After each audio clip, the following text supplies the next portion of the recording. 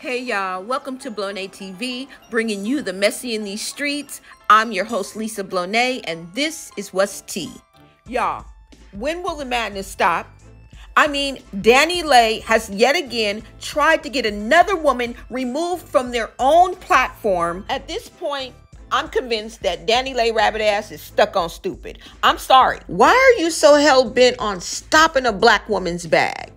See, we know that you're afraid to face the hard questions, the real questions. We get it. But somebody has to stop this, okay? I mean, she's walking around here as if she is Beyonce. Can someone please get her a new team? And if she is moving and making moves behind her team's back, the people that rock with her, that's why. Somebody needs to get this girl her clown shoes. And who better to do it than Kendra G herself?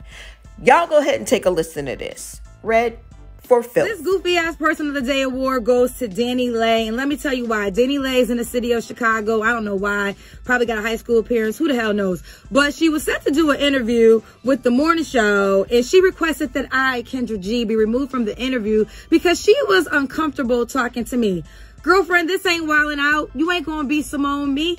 Now your whole interview has been canceled. But I'm trying to figure out, why didn't you want to talk to me in the first place? I actually been on the radio defending your honor. I really felt the way when your baby daddy played you on that infamous IG Live and I defended you on the radio. Now, shout out to B. Simone, who I know in real life, rock with in real life. But I actually understood why you didn't want to do Wildin' Out with her. But I'm still trying to figure out, why the hell you ain't want to talk to me? Now, are you nervous? I'm going to ask you the questions that need to be asked. Like, are you still sleeping with your baby daddy after he beat your brother up and played you on the IG Live? And you know what? I probably would have asked you that question because I need to know. Because if you forgave him, that means I need to forgive him. Are you nervous I was going to bring up that whack-ass Yellowbone song? Girlfriend, I don't care. You can make a song about your skin tone and celebrate it. I love being a dark-skinned woman. Ain't no whack-ass song like that going to make me insecure about my complexion. Are you nervous that I was going to ask you, like, how did it feel to be a girlfriend thinking you was better than all the baby mamas just to become a baby mama and get treated worse? And you know what, Danileigh? I probably would have asked you all those questions because guess what? That's my job. That's what I do. I ask the questions that the people want to know. Maybe you should focus on your job, be in the studio and make a hit, and we got to talk about your music and not about your personal life. That's not my fault that your personal life is more relevant than your music. That's your fault.